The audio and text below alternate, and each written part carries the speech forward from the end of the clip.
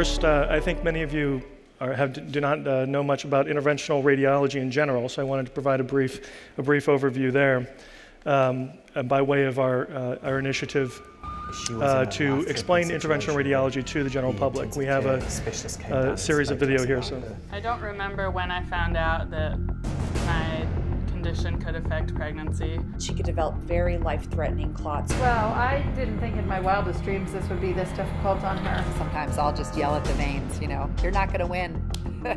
We're going to get through there. And if we can't get from there to there, we can't do anything to help her. When she comes in, I know that she has gangrenous changes in her toes, which means they're black. Where there's a wound, you don't have enough oxygen, bacteria can just flow up your leg. Then it becomes an emergency amputation. There's no chance to save the limb. It was harder, I think, when it became less hypothetical and more real. Looking at the CAT scan and talking to the intensive care colleague, my sense was that if we didn't proceed with this patient immediately, that she would die. Just over 50 years ago, surgery was the only option for many serious medical problems. Thanks to some innovative doctors and their stealth approach, we now have the tools and technology to treat these problems using a wire inserted through a tiny pinhole in the skin. No surgery, no stitches, no scars. This is an inside job. By injecting dye directly into the body, they can see the unseen. Traveling through the blood vessels like highways, they penetrate the microcosmos of the human anatomy, offering big solutions without big incisions. Expanding the realm of the possible, giving hope where there was none. This is the story of today's real superheroes, the inspired doctors who are saving lives and treating clots, cancers, disease, stroke, all without a scalpel. thanks. So I'd encourage you all to, you can find that on Vimeo or on Amazon Video. So kind of, what is interventional oncology? Well, let's first talk about what's killing us. So when we think back to the turn of the century in 1900, it was a lot of infectious diseases. And we can really look at the success there, and particularly in terms of childhood mortality. We don't see these things killing us in the same numbers anymore. Now the two big ones are cancer and heart disease. And to go even further, when you really look at the curves within the United States at least, what you see is that heart disease has actually been coming down, and cancer, some believe that this year it actually eclipsed heart disease as the #1 killer. And what this map is showing is, in blue, the states that used to be heart disease and now are cancer as the #1 killer, and in green are still the remainder of the states. So about 22 states, cancer is now the #1 killer over heart disease. So obviously a huge market there. When you think about the 3 pillars of cancer care, the traditional pillar was actually surgery. So one of the first things, if you go back to 1,000 years ago, was these medieval, what looked like medieval torture devices were actually used for plunging hot probes into tumors and other ways of surgically trying to excise tumors. So that's surgical oncology.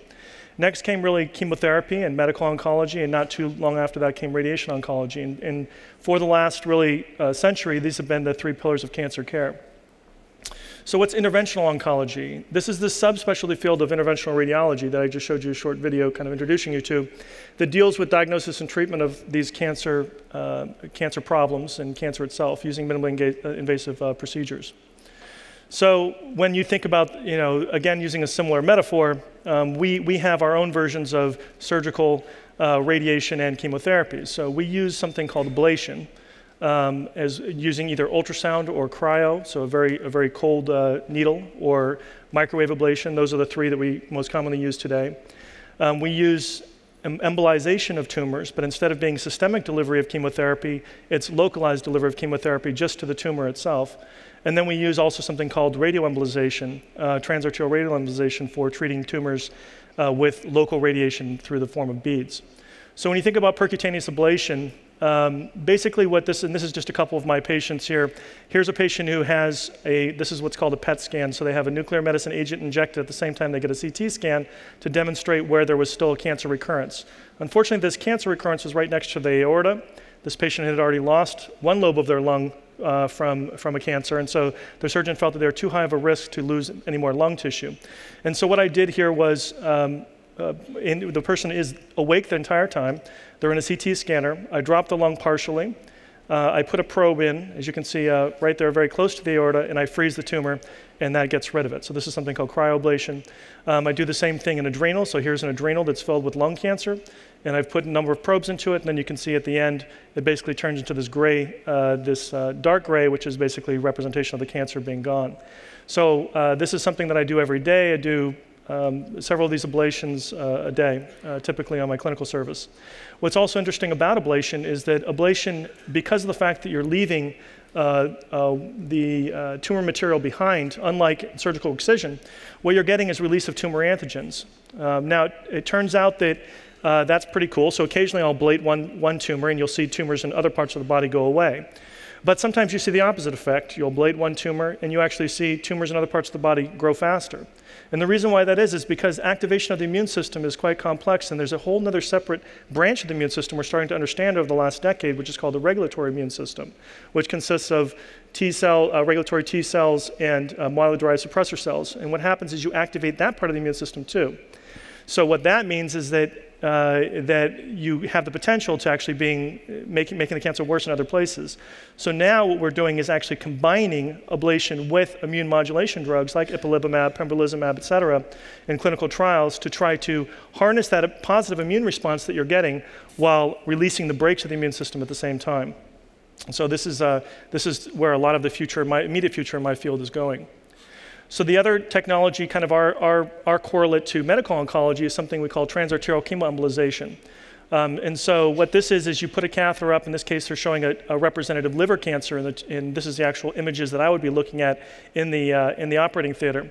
And you put a catheter up into the vessels leading to the cancer, and you deposit little beads with chemotherapy in them, or you deposit an oily substance that's been mixed with the chemotherapy, and that gets stuck in the tumor and causes regression of the tumor.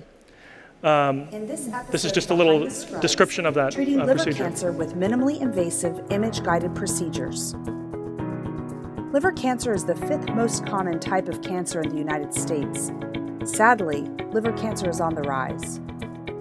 Certain populations have a higher risk of developing liver cancer, including people of Asian, Hispanic, and African descent, as well as veterans and baby boomers. Interventional radiologists are physicians who specialize in minimally invasive image-guided procedures, including ones used to treat liver cancer. About 80 or 90% of my practice involves the treatment of cancers that cannot be removed surgically. However, we don't send these patients home to die. There are plenty of options, very effective options, that can not only reduce the symptoms involved with cancer, but also can extend people's lifespan.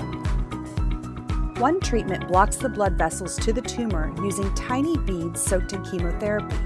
This starves the tumor of blood while poisoning it directly without causing side effects to the rest of the body like hair loss and vomiting.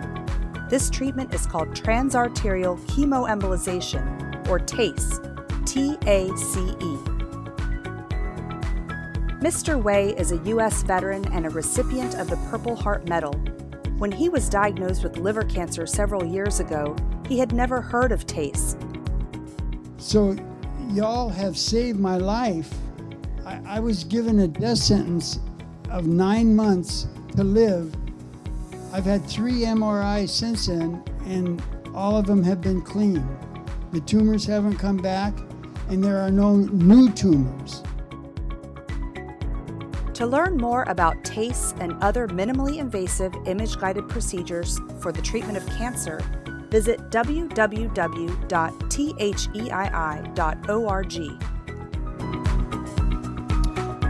So the last one that I wanted to talk about was radioembolization. So the procedure is essentially the same.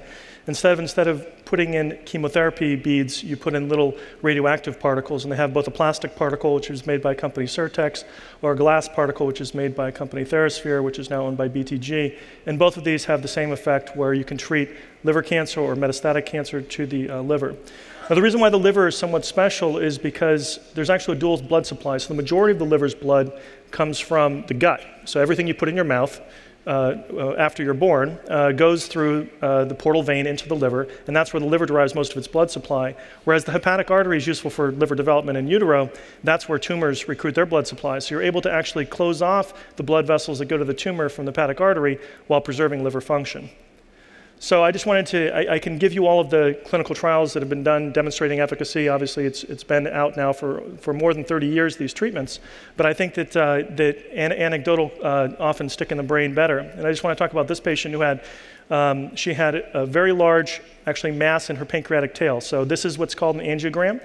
I've put a catheter up from her leg and into her artery, and I shot dye in, and I could see the large mass, and I could also go and see multiple masses in both sides of her liver.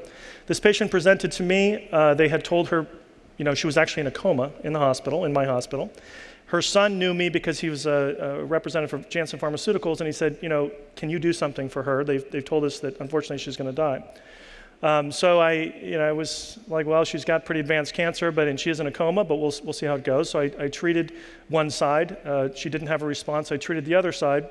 And then basically what happened was they decided to withdraw care because she didn't have, within a few days, response. So they withdrew care, and then she woke up a few days later. and then she had a gradual improvement in mentation. She was discharged to a rehab facility, and I just talked to her actually when I was backstage, and she's doing very well. I've gone back now and subsequently actually embolized her tumor. And what you can see is that her liver has regenerated significantly. And since this time, the time of this MRI scan, I've also embolized the primary tumor. So that's just kind of an example of the technology as it exists today. But I wanted to talk a little bit about what's coming out of our lab. I have a big research lab at University of Pennsylvania. And so we're doing what we like to call a functionalized version of precision medicine. So I take biopsies. And so when you talk about how are we going to end up with personalized medicine, we have to get the tissue. And so interventional radiologists are critical in this, and we serve central place in this whole role because we're the ones who get that tissue with biopsies. So we take those tissue samples, we grow them up in the lab, we expand them, and then we have a CRISPR library we've created for known drug targets. So we're only looking at proteins where we know that the pharmaceutical companies have already made a druggable target. And what happens is once we identify that, we do in-target validation of the drug to show that indeed their cancer is susceptible. So this allows us to have a high-throughput screening method. And then, of course, that arrives back with, we already know from that calculation what the drug is that the patient should be on. The other technology I wanted to mention, because it's dear to my heart, is one that we've developed in our lab, is called antivascular ultrasound. So what this is we use ultrasound contrast agents as a transducer of the energy from ultrasound. That causes damage to the vasculature and inflammation within tumors. And I've been doing a lot of studies demonstrating the immune response to this therapy, as well as using this in the setting of checkpoint inhibitors and other immunotherapies. Another technology that I think was already mentioned by one of the earlier speakers and I think is on the cutting edge, in fact, I'm headed to the FDA at the end of this week to have a whole conference on this, is focused ultrasound. So this is something that's already, we have 3 clinical trials in the United States using this. It goes right through the skull. You just shave the patient's head. That's what they end up with. No cuts, no scars to heal. And we focus ultrasound down on the brain tumor. And cause deposition of chemotherapy as well as primary treatment of brain tumors. But this technique is used for all kinds of uses within the brain as well as solid tumors in other organs. So in brief, I think that the future of oncology is patient-centered, precise, and personalized. It's going to be minimally invasive. It's going to have image guidance. And there's going to be convergence of technologies that I've talked about, immunotherapy and ablation technologies. And I think that we, at this point, can safely say that interventional oncology is now one of the 4th pillar of cancer care. And just thank you so much.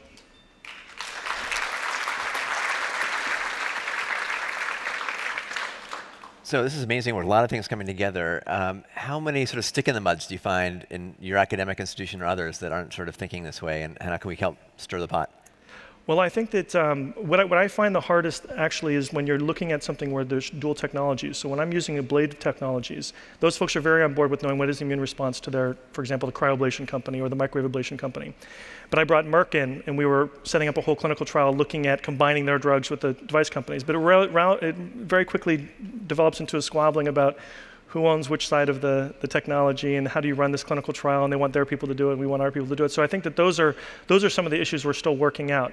In terms of what's happening in our lab at a place like Penn, people are very enthusiastic for new technologies and for advancing the field there. So I think that the sclerosis really is in how do you bridge what is traditionally siloed information and build this convergence, because that's where things can actually get exponential. Great. Thanks, Stephen, and join us workshop tomorrow if you want to learn more. Yeah, Thanks. Thank you.